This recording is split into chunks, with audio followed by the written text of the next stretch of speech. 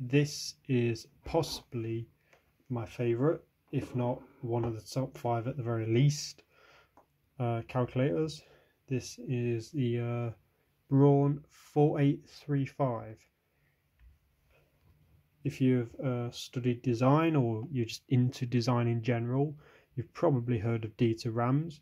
He was quite a big deal in the, 1980s. And a lot of the stuff he designed back then is still inspiring designers today.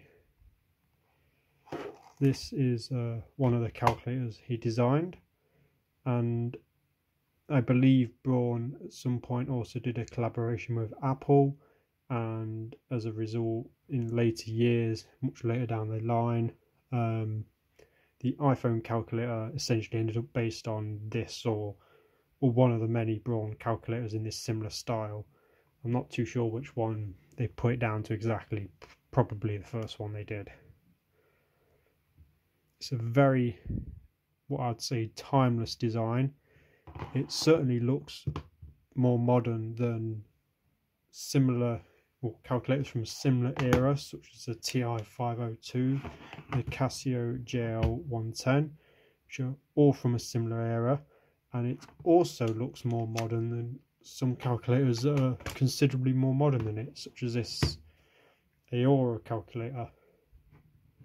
There's something just classy about the simple round buttons and the colours chosen. Dieter Rams really did have an eye for design.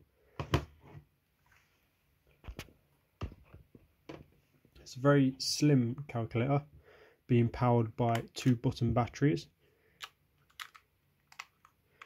Was designed in Germany, but interestingly, as with many of my calculators, made in Japan.